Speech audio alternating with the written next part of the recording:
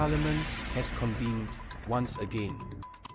Last month, Law and Home Affairs Minister K. Shanmugam and Foreign Minister Vivian Balakrishnan fielded questions about their leasing of black and white bungalows along Redoubt Road. The saga continued today. This time, Prime Minister Lee Hsien Loong gave a ministerial statement to address concerns over the Corrupt Practices Investigation Bureau's CPIB investigation into Transport Minister S. Iswaran and the resignation of Members of Parliament MPs Tan Chuan Jin and Cheng Li Hui. This is the first parliamentary sitting since news broke of the CPIB investigation and the affair between the two former PAP MPs. However, there was little that was said in the statement that Singaporeans didn't already know.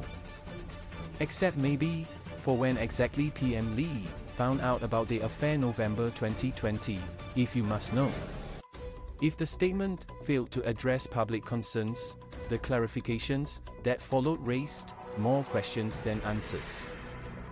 The discussion was derailed by skeletons in Singapore's political closet. Resarcon and Trace Together tangents were once again given their time of day in Parliament. The debate spiraled further into disorder when MPs debated over the use of the word rape. Minister Balakrishnan also recalled how difficult it was for him during the Trace Together saga. However, that recollection was beside the point. The clarification frayed so far from its original course that newly minted Speaker of Parliament Seah Kian Peng had to remind MPs to keep to the original thread of the debate. Questions of public concern remain unaddressed or poorly answered, even when Singaporeans had hoped for some semblance of clarity. 1. Tan Chuan Jin's resignation timeline. The question, could the Prime Minister detail for us what exact steps were taken between February and July 2023 to arrange for the care of Marine Parade residents? If that was the crux of the issue, then even if the planning for the care of Marine Parade residents was a proper justification for Tan Chuan Jin to remain a Marine Parade MP for 5 months, why was he not asked to step down as Speaker first and a new Speaker elected? Leader of the Opposition Pritam Singh. The non-response, Marine Parade, was a consideration. But all things considered, I should have moved earlier. But the important thing is, we moved and we brought it out and we are open about it. PM Lee.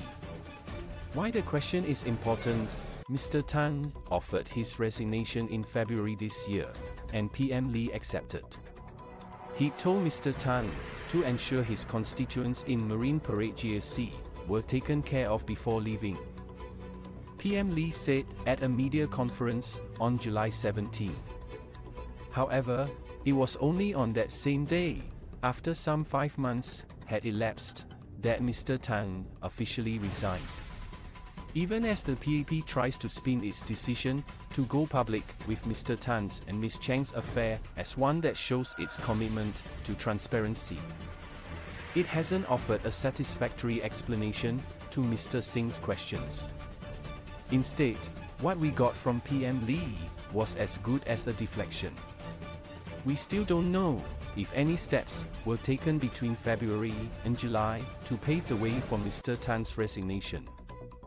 We also don't have an explanation for why Mr. Tan was allowed to remain in his Speaker of Parliament role when that had no bearing on his constituents. PM Lee says the important thing is that the party took action.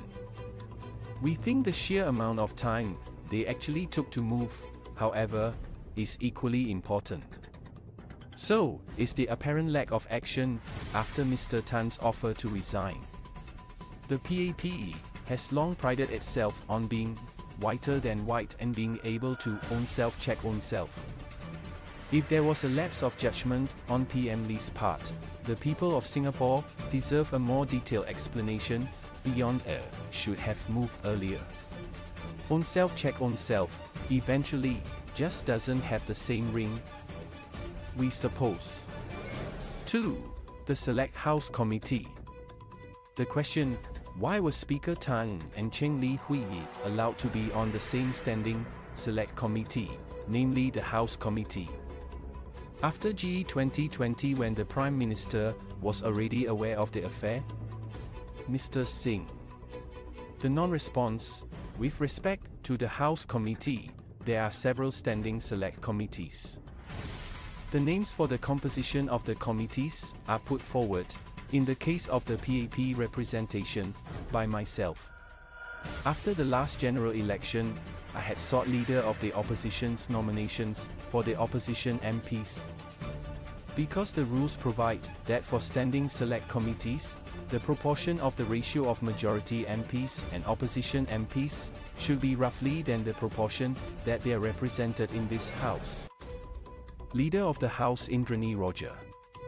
Why the question is important, PM Lee clarified that he was aware of the affair in November 2020. He counseled the members involved and assumed that the affair would stop. Conversely, it was the leader of the House that recommended MPs Tan Chuan Jin and Cheng Li Hui to the House Committee. The response only raised more questions. Singaporeans can only speculate who was made privy to the affair between the former party members. Of course, talking about proportional representation does little to answer the question about a potential conflict of interest. Especially when there are other members the PAP could have recommended to the House Committee. 3. Sensitivity issues.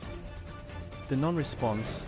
As for Risa Khan, that raises many issues, and those issues are now have been exhaustively debated in the Committee of Privileges. Further problems were recorded and reported by the Committee of Privileges, and the matter has been referred to the police for investigations. So I would leave that to the police to pursue the matter and take it where it may. PM Lee. Why the question is important, it isn't really about Risa Khan, her SC. It's about why PM Lee saw fit to chastise the Workers' Party for having no contrition over Risa's case in a parliament sitting, while keeping mum about Tan's and Cheng's inappropriate relationship.